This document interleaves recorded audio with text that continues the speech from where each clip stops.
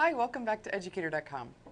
Today we're going to talk about NMR spectroscopy. NMR stands for nuclear magnetic resonance, and it's an extremely important tool that chemists use to determine chemical structure. Now the purpose of an NMR is we take an unknown sample, we place it in an NMR tube, and it's placed inside of a superconducting magnet, a very, very strong, powerful magnet that needs to be cooled to very low temperatures in order to have its properties. We're going to apply some energy, so like all spectroscopy, spectroscopic methods, we're going to analyze our sample by radiating with some kind of energy and then observing how it interacts with that energy. In this case, we're using radio frequency waves. So these are very, very low energy waves, something on the order of 60 megahertz to all the way up to 900 megahertz. These instruments just keep getting more and more powerful. The larger the instrument, the more sensitive it is, the more detail you can get. So, but very often a 60 megahertz NMR would be all you need to get a lot of very interesting spectroscopic data and structural data. So we're going to use radio frequency waves to produce an NMR spectrum. And so this is an example of what a spectrum looks like. So we're going to be learning today what are all the details of the spectrum and what can we learn about the structure by looking at a spectrum. And then we're going to learn how to interpret that to come up with an actual molecular structure. NMR is an incredibly powerful tool for use in the laboratory. It's also used in the medical field. MRIs, that stands for magnetic resonance imaging, uses the same technology. It's not called NMR in the medical field because the use of the word nuclear can be a little scary for patients to think about it, but if you've ever had an MRI, you get inserted into a tube and you hear lots of clunking and noises going around as you're exposed to the radio waves, and then the results are analyzed. So we're going to see how we can use these spectra in the laboratory. Let's talk a little bit about the theory of NMR and what's going on, how we get the spectrum is generated. Okay, and if you think of a nucleus of an atom, certain nuclei have a magnetic moment, and that means they behave like little tiny magnets. So they have a spin. The spin can be either plus 1/2 or minus 1/2 is the way we can think of it. So if you imagine just a collection of atoms. Or you can have these nuclei have their spins in all random distributions. Okay, all of these are equal in energy. Now, if you take that sample, though, and you apply an external magnetic field, remember that's the first step in our NMR is to place the sample inside of a very powerful magnet. What's going to happen is all the nuclei are going to, with magnetic moments, are going to align themselves along in the same direction as that applied magnetic field, and then there's only two possible orientations they can have. They can either be aligned with the field pointing in the same direction or aligned against the field pointing in the opposite direction. So these spin states now are only two possibilities. These two states have different energies. The ones in which they're aligned with the field, we describe that as the alpha spin state, and those are going to be lower in energy. Those that are aligned against the field are described as beta, and those are higher in energy.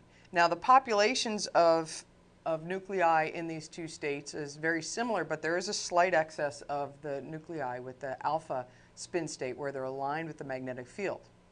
What we're going to do after placing our sample in the magnet is we're going to pulse it with some energy, that radio frequency energy, and some of that energy is going to be absorbed in certain situations.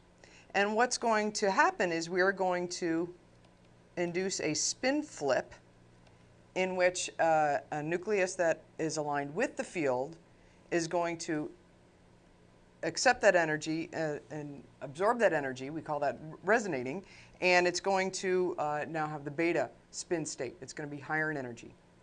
We're going to pulse it with some energy, and then we're going to let that come back down to its original state.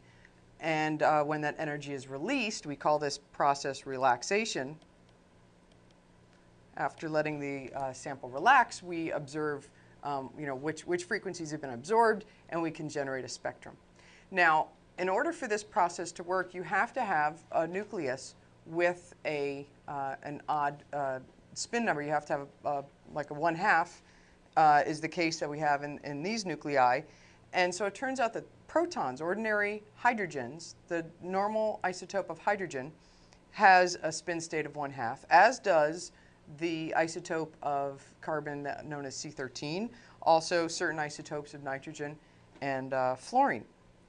So this is very convenient because if we're studying organic structures, we have in all of our molecules, we have carbon atoms, we have hydrogen atoms, and so by investigating the hydrogen atoms and the types of carbons that we have in our structure, we can figure a lot out about the actual structure and how these atoms are connected to one another. So when we take a look at a spectrum, here's an example of a spectrum. There's a lot of information that's buried in here, and one by one we're going to break these down and learn more about them. Okay?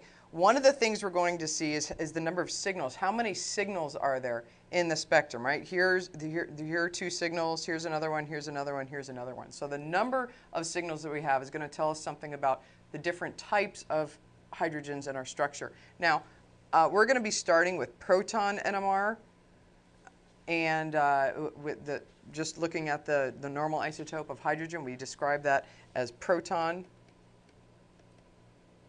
NMR. And this is an example of what a proton NMR looks like. So the first thing is the number of signals that tells us how many unique types of hydrogens there are in the structure. The next thing we're going to look at is the integration. We're going to look at the size of these peaks. How big are they? That's going to give us some indication of how many hydrogens there are giving rise to that signal or that resonance. The next thing that we'll look at is the chemical shift. And that's asking the question, where on this range is the peak occurring? Okay, so you see our numbers here are kind of 0 to 10 or so. And the location on this spectrum tells us a lot about the structure as well. These are called delta values. They're given in parts per million, and the location tells us something about the electronic environment of that. Is it a very electron-rich environment, electron-poor environment, and so on. Okay, and finally, we're going to look very closely at the peaks and the shapes of those peaks to identify what's known as a splitting pattern. Is it a single peak? Is it split up into 2 or 3 peaks? That's going to tell us something about the neighboring hydrogens on the structure. So you'll see we're going to be able to put our pieces together depending on these splitting patterns. Okay, and we'll explore each of these one at a time.